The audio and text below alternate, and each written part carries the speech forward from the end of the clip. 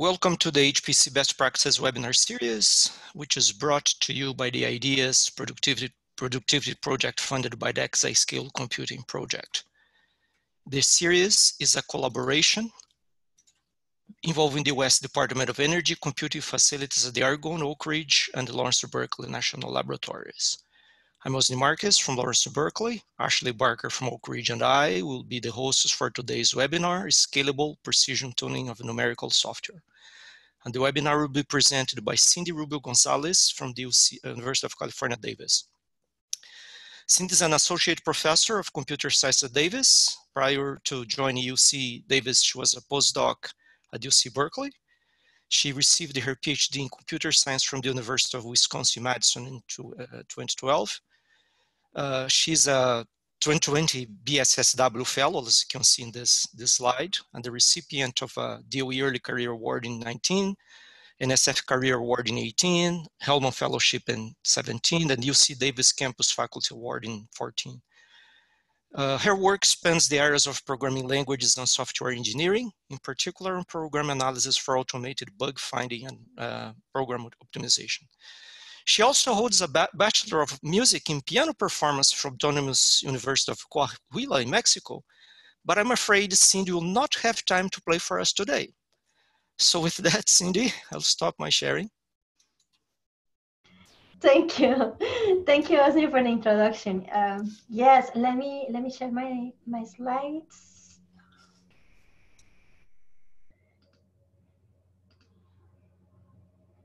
Okay. Can you see my slides now? Yes. Yes, okay. I'm gonna share my video. And let me just get this. Okay. I think we're good to go. Thank you again, Osni, for the introduction. I am very happy to be here today to present this webinar on precision tuning of numerical software. So floating point is a widely used representation of real numbers and is used in applications from many domains. Unfortunately, reasoning about floating point programs is often difficult given the large variety of numerical programs that can exist in these programs, and also the fact that most programmers are not experts in floating point. Because of this, a common practice found among programmers is to use the highest available precision, which often leads to poor performance.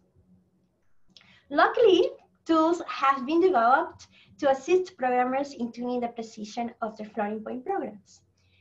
The purpose of these tools is to reduce precision while achieving a certain level of accuracy and/or improving performance.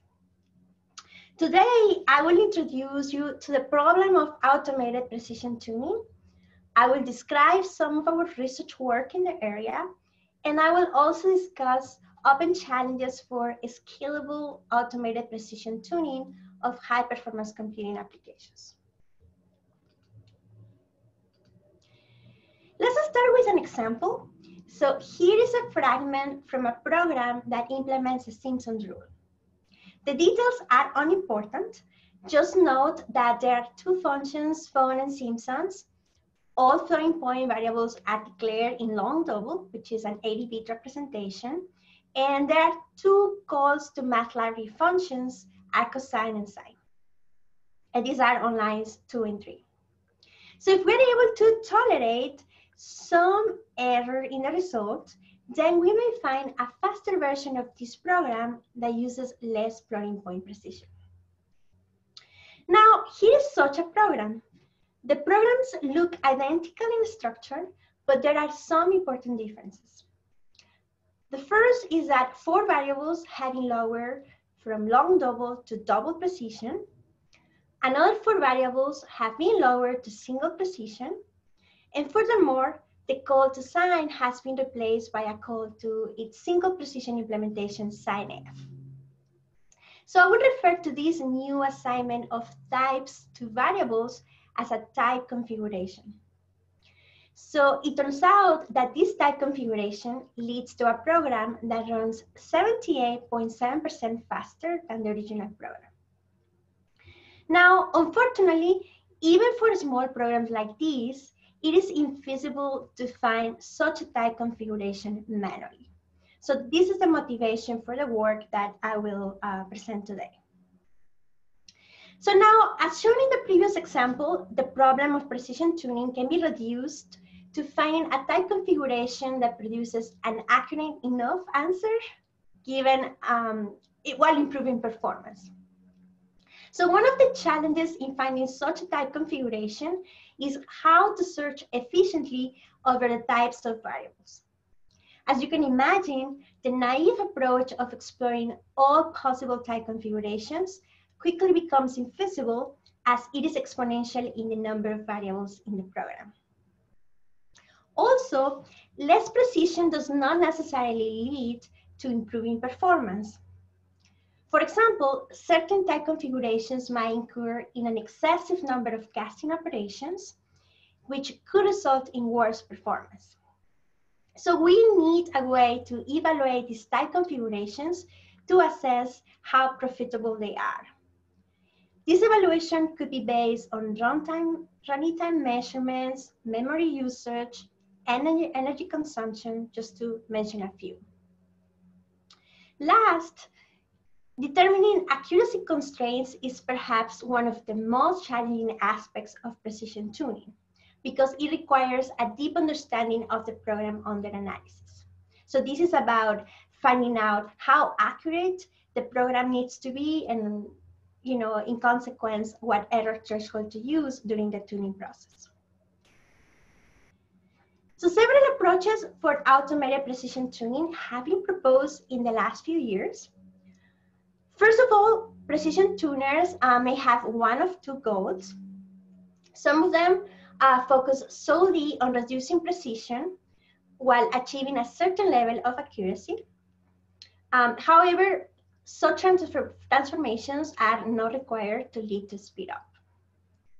On the other hand, other tools consider both accuracy and performance, and this means that a speed up must be observed while achieving an accuracy goal. Second, there are two main approaches these tools follow. Static approaches do not require to run the program under analysis and may provide formal guarantees on the analyzed code. However, these techniques are often limited to straight line code, and thus they may not be applicable to whole programs. On the other hand, we have dynamic approaches that outperform at runtime, and therefore they require program inputs to execute the programs. And in general, dynamic approaches are able to handle larger and more complex code at the cost of providing no guarantees for untested inputs. So far, we have been talking about variables and functions in our example, but for some tools, some tools might instead focus on instructions, so there are different granularities of the tuning process. And finally, there are also different granularities in terms of the level at which the tools work. So some tools work on the binary, some on intermediate representations, some other in the source code. So these choices may make an impact on the kinds of transformations that one can apply to the program, and also the effort that is involved in applying the recommendations that the tool provides to the programs themselves. So not mentioned in this slide is also the fact that tools might be focusing on specific programming languages or also on specific architectures. Now, in the rest of the talk, I will describe one of the earliest tools in automating precision tuning, which is called Presimonials. And I will also be talking about a more recent tool, HiFP Tuner. So both of these tools implement dynamic approaches that consider both accuracy and performance when searching through variables and function calls, and these tools work on the IR level. So with this, maybe I can make a short stop to see if there are any questions so far. Otherwise, I will proceed to talk about Presimonials, our first tool. No, you can continue. Okay, great. So we have developed various techniques to tune the precision of floating point programs. So parsimonious is one of them. And parsimonious is short for parsimonious or frugal with precision. So this is a dynamic analysis floating point precision tuning. This is one of the earliest efforts in automated precision tuning. And as you see on the slide, parsimonious takes as input the program that you want to optimize. It will also require you to specify the error threshold that your program is willing to tolerate. So this is an input to the program. And also, it will need, because it is dynamic, it will need inputs to use during the tuning process. Now, if you can provide any inputs that are meaningful to your application, that's the best case scenario, but otherwise the tool will fall back on random floating point inputs. So now parsimonious performs a systematic search over the types of variables and functions in the program to determine how much precision they need.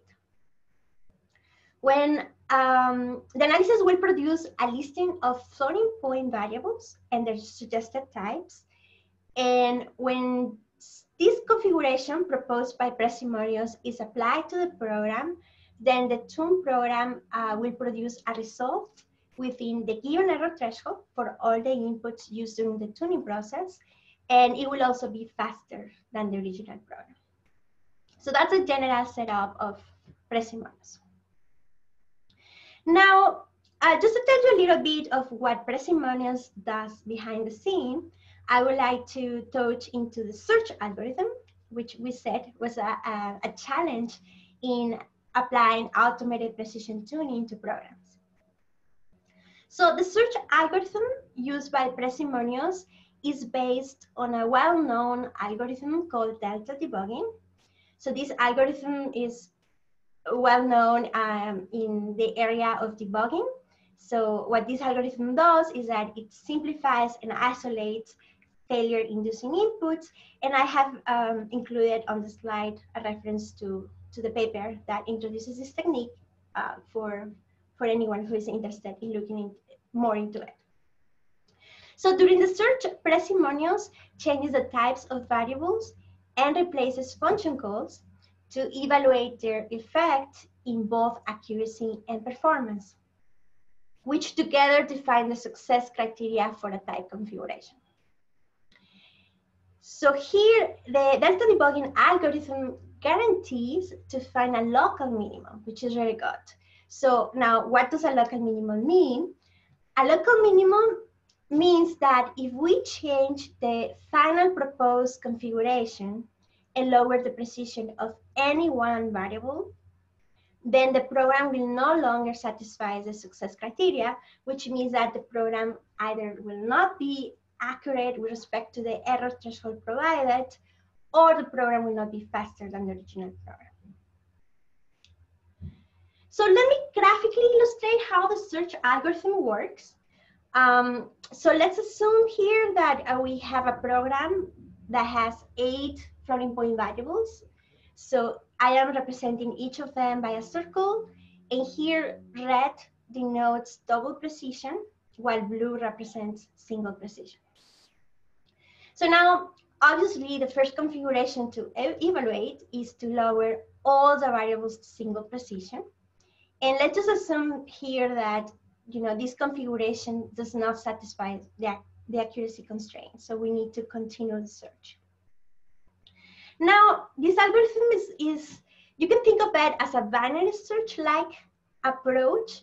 And the first step is going to be to divide the set of variables into 2 equally sized subsets. In this case, each subset is going to have 4 variables. And then what the tool is going to do is lower these 4 variables in each set to single precision and test the program to see if it meets the accuracy and performance constraints. So let's assume for the sake of the example that these configurations are not good. They don't satisfy the success criteria. So we move on. So the granularity is further increased with each set consisting of only 2 variables. So each configuration is tested along with their complements, which are not shown on the slide. And assume here that only 2 of these configurations satisfy both accuracy and performance constraints. So one is picked, so we'll pick just the first one from left to right, and the search process is then repeated on the remaining 6 variables. So the process continues until no other configurations are found, and at that point, Parsimonious is going to propose the last configuration that he found to be a good type configuration. Now, the algorithm is going to be exploring the search space and incorporate the feedback from testing each of those program variants. But one critical part in here is testing these program variants in the first place. So Parsimonious is implemented using LLVM, and it automatically transforms the LLVM intermediate representation of the program so that the type changes are equivalent to modifying the program at the source level. Now, working with the LLVM IR gives us some flexibility on the kinds of transformations that Parsimonious can apply. Although the ones that I'm discussing today are limited to variable types and replacing function calls. So recently we developed a clamp plugin that can also be used instead to automatically transform the code at the source level, which facilitates transferring, these recommendations to the application itself. Now, the end goal is to run the transform program to evaluate that a given type configuration is good in terms of accuracy and performance. So Parsimonious is open source, and its most recent version can be found at the first URL on this slide. Parsimonious was part of a supercomputing tutorial on floating point analysis tools that was organized by Ignacio Laguna from Livermore last year. So I am also including on the slide the link to the website for the tutorial, where you can also find materials for other tools in addition to Parsimonious. So this is fpanalysistools.org. And the last URL also has tutorial materials along with a Docker file to facilitate the installation of Parsimonious in case you are interested to try it. In terms of how to use Parsimonious, so the current implementation of Parsimonious works for C and C++ programs. So it has been mainly tested on C.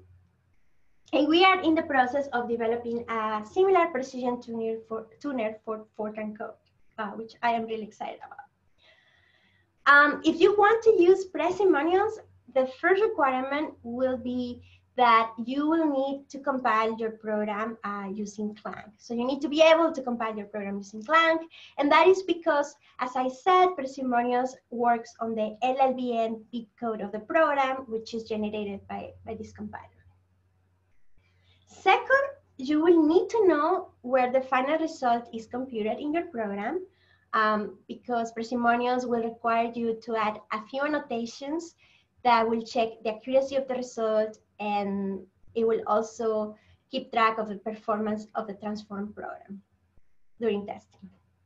So the tutorial includes some concrete examples that you could use as a model. So we provide some utilities functions for this. Third, you will need to provide an error threshold when adding the annotations. So this error threshold is used to determine whether a result is accurate with respect to the original program. So here are various examples of error thresholds. So you can provide any error threshold that your application should obey. But I also included some examples here. So for instance, 10 to the minus 4 roughly means that the result after tuning requires 4 digits of accuracy with respect to the original program. Optionally, and for better results, you can provide inputs to use during the tuning process. Otherwise, as I said before, random floating point numbers will be used.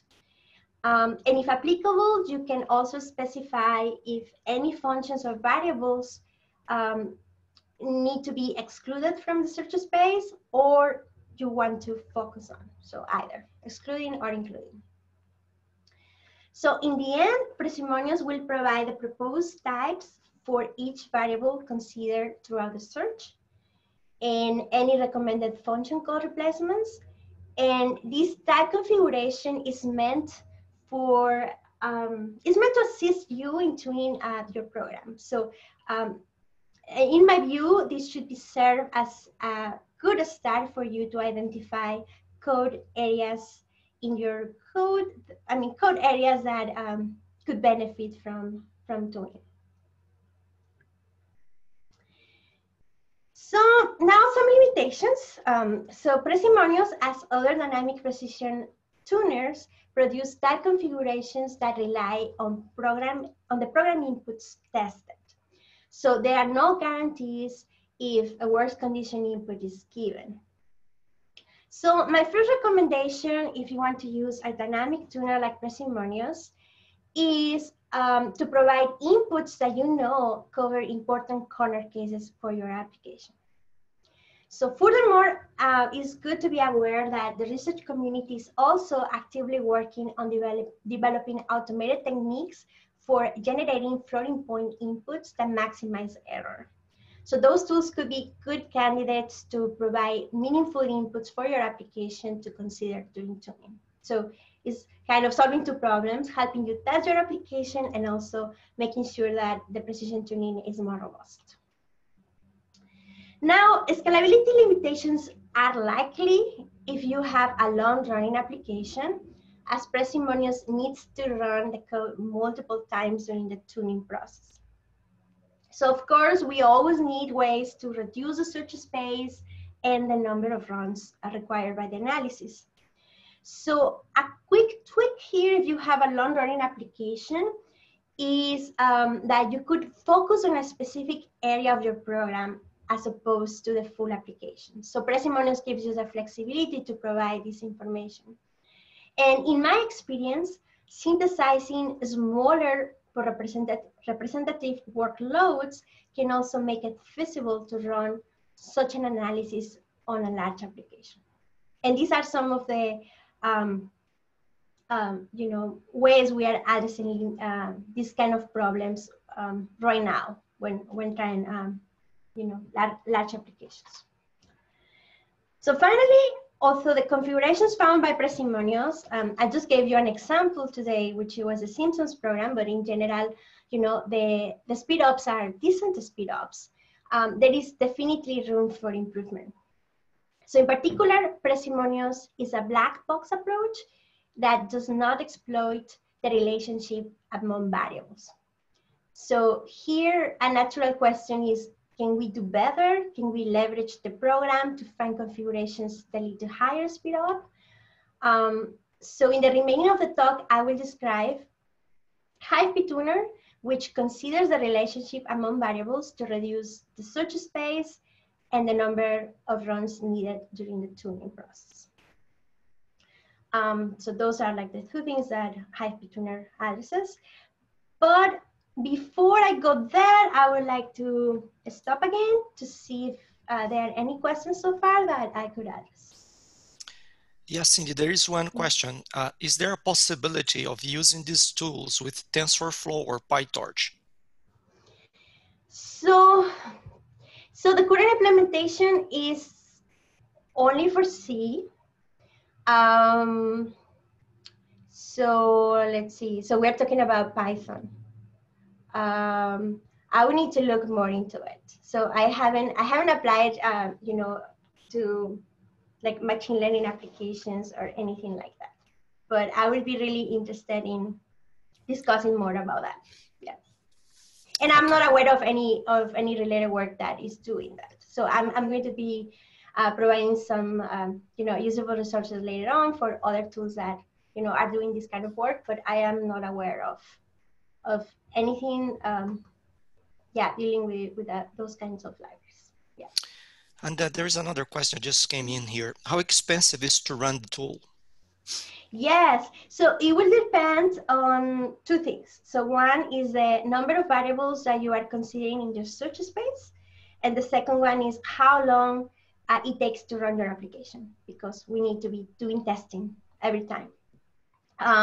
So for, mid-sized programs, it might take like about an hour, it really depends on how large the search space is and the running time of the program.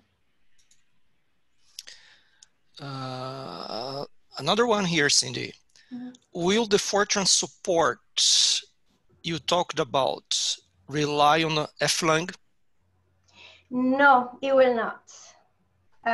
Yes, we are not. We are moving from the LLVM art to do source-to-source transformations, so we will not be dependent on FLang. Okay, please go on. Yes, sure. So more recently, we developed Hive Tuner. So this is short for Hierarchical Floating Point Precision Tuner. And Hive Tuner, in contrast to Presimonios, Hive Tuner is a white box approach and that leverages the relationships among variables to reduce the size of the search space and the number of program rounds required during the search. So Presimonios follows a black box approach, grouping variables arbitrarily. So this means that variables used in the same expression may be assigned different floating point types. Now, treating variables independently leads to a larger search space and therefore to a slower search. Furthermore, an excessive number of typecasts may be introduced, which often results in less or no speedup. So looking at this from another perspective, we plot the precision in number of bits used by each instruction during the execution of the small Simpsons program that I presented at the beginning of this webinar. So on the left, we have the plot for one version of the Simpsons program, which is unoptimized. And the local minimum found by Presimonios is located in the middle of the slide. So this program executes some instructions in single precision, but it also makes more shifts in precision than the original program. Now, on the other hand, the global minimum, which is like the best configuration we found through exhaustive search, executes fewer instructions in single precision, but it also makes fewer shifts at running time. And this results in a larger speed up of 90%. So now this suggests that a more uniform precision assignment based on the usage of variables could reduce precision shifting and thus further improve performance. Now in this work, we leverage the program to perform such informed precision tuning. And our three main insights are as follows. So first, related variables can be pre-grouped into a hierarchy based on their usage and assigned the same type. Second, the search is then performed on these groups rather than on individual variables, reducing the search space. And last, because variables in a group are assigned the same type, the number of typecasts is reduced, leading to larger program speedups. So following the previous example, here we have the 8 individual variables, which in Hive Tuner will constitute the level 0 of the hierarchy. So communities of variables are then going to be detected based on variable usage, and these communities will form the new top level 1. And this process is going to repeat iteratively until no new communities are found. Now, once we have this community structure of variables, we will start the hierarchical search, and the search will start at the top level of the hierarchy. So in this example, the search will start with only 2 elements in the search space, these 2 communities of variables. So assigning a type to a community means assigning that type to all the elements in the community. Now, the resulting configuration will then be passed as initial configuration to the next level, so level 1, going down. And this will effectively prune the search space, and it will allow us to refine the type assignment if needed as the communities break down. So just to tell you a little bit more about what is happening behind the scenes, here I will start with the requirements, which are similar to Presimonios. So you will need to provide the source code that you want to tune and some inputs to use during the tuning process and an error threshold. And given this information, we are going to perform a type dependence analysis and edge profiling to construct a weighted dependence graph. So second, we formulate the problem of grouping variables as a community detection problem in networks.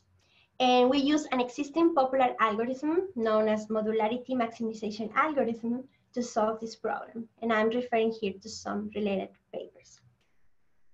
So we apply community detection iteratively on the weighted dependence graph to construct the community structure of variables. So finally, we apply our hierarchical search algorithm to tune the program using this community structure of variables. And as a result, we're going to have a recommended type configuration that both speeds up the program by reducing precision with respect to the accuracy constraint provided. Now, also going back to the example that we saw earlier, I'm not going to go in detail here, but I just wanted to give you a high-level idea of how this looks like. So here we have the weighted dependence graph for Simpsons. So here, each node is a variable in the program. Edges mean relationships, or that variables are used in the same expressions. And here the numbers are basically the weights, which represent how often that relationship is used at runtime or is executed, and that is captured by profiling during the construction of this graph. Now on the right, I have the order community structure that we get after applying the networks algorithm.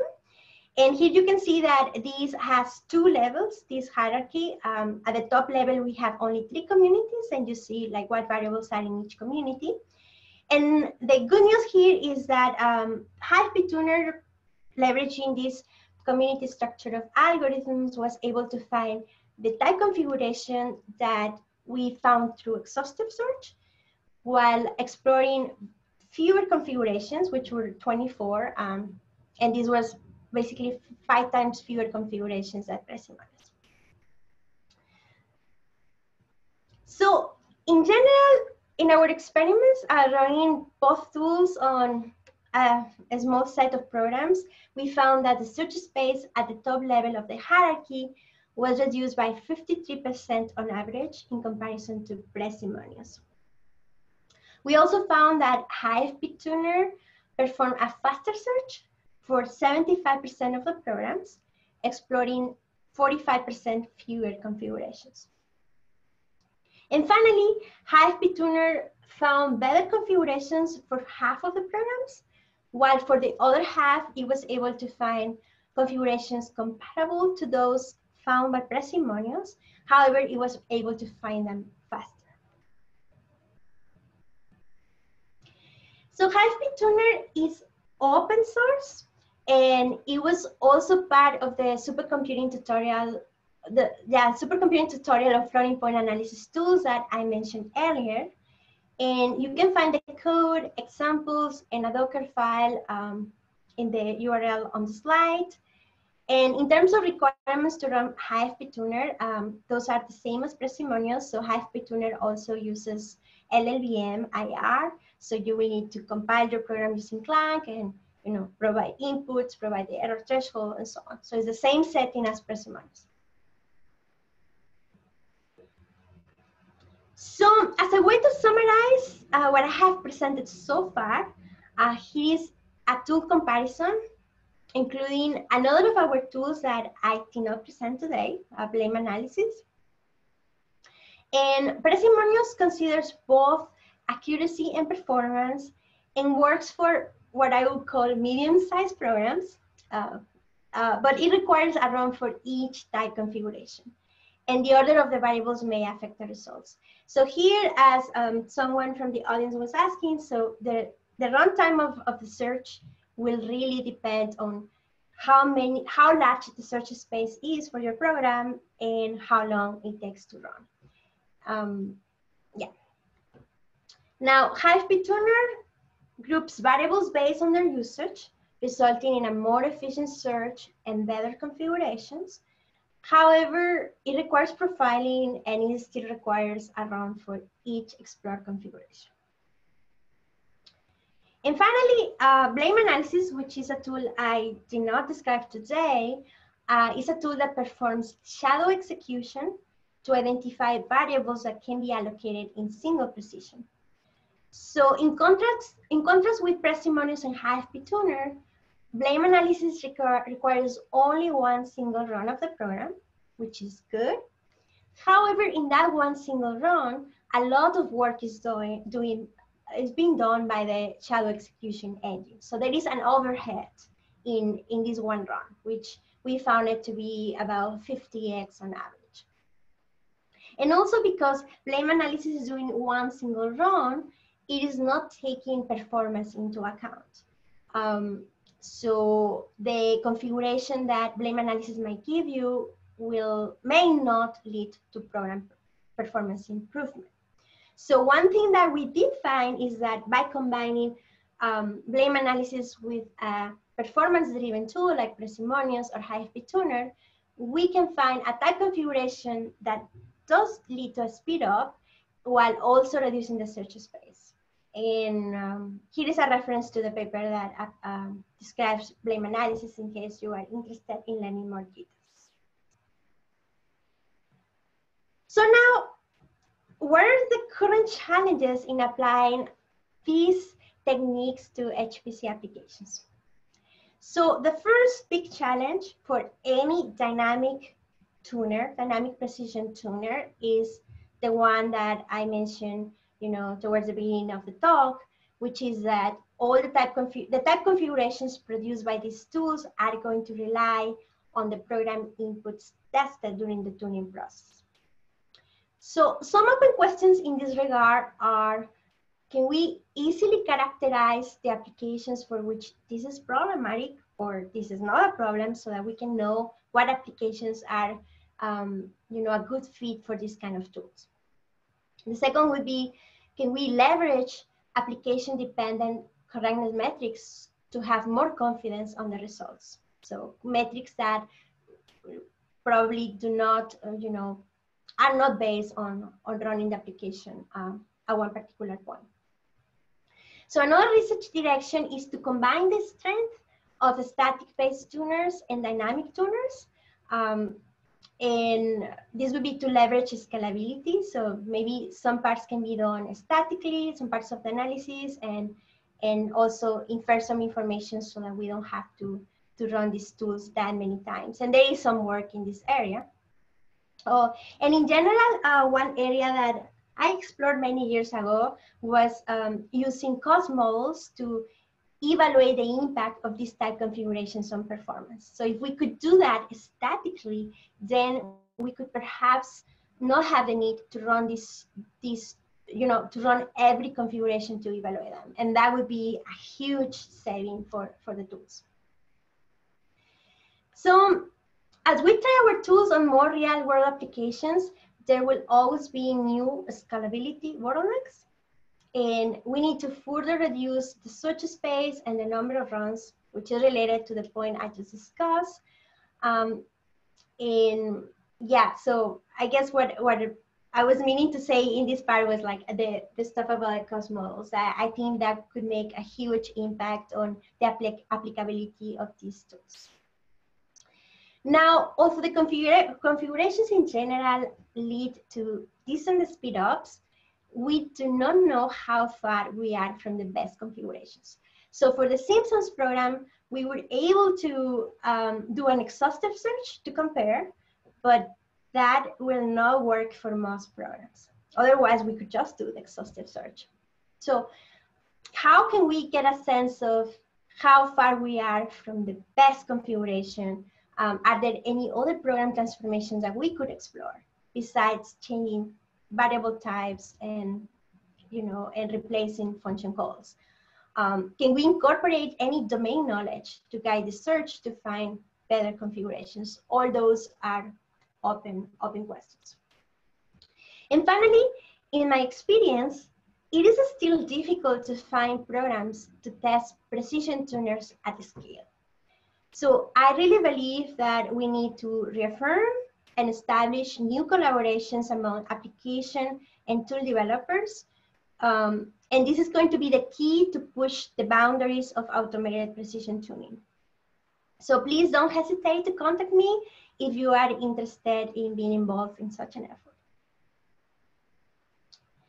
So here are a few useful resources if you are interested in learning more about automated precision tuning. Unfortunately, I didn't have much time to talk about static analysis techniques or hybrid techniques. So here is a list, a non-exhaustive list of very recent papers on the topic. And I also wanted to point out a recent survey on reduced precision computation that I encourage you to look at if you would like to learn more about like the different categories of tools and their pros and the cons. So I also wanted to mention this website from FP Bench that does maintain an exhaustive list of community tools. So there you will not only be able to find links to the papers that describe the tools, but also links to the tools themselves. So that's very helpful. And finally, I also wanted to point out a webinar that Ignacio Laguna gave last year on floating point tools, also here, that you might want to take a look. So before concluding, I wanted to briefly mention this supercomputing workshop that I am co-organizing since 2017. This is a workshop on software correctness for HPC applications.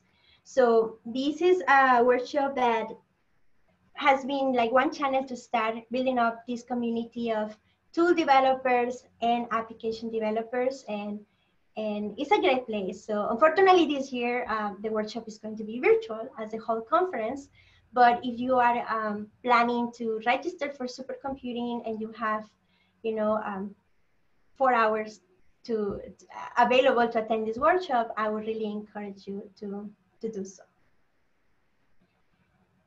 So to summarize, precision tuning can have an important impact on the performance of programs. There has been great attraction in the past few years, so with many different approaches being proposed. Today, I discussed 2 of the tools we have worked on.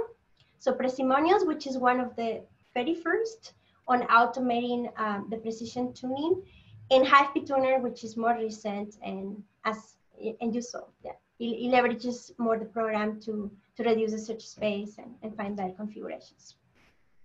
So a lot of progress has been made, but there are still challenges and opportunities to apply precision tuning at scale. And I strongly believe that the key lies in a strong collaboration among application and tool developers to push these tools to the next level.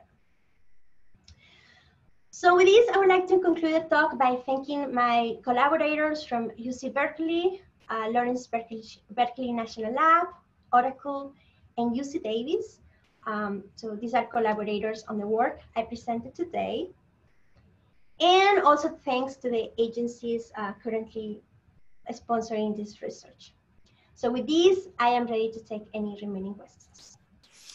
All right, Cindy, thank you. Yes, we do have questions here. Let's see where to start here. There is one in the chat, actually two. So do these tools support precision tuning on GPUs or mixed CPU-GPU systems? Yeah, that's a great question. So the current implementation of Presimonials and HivePtuner are solely focused on CPU.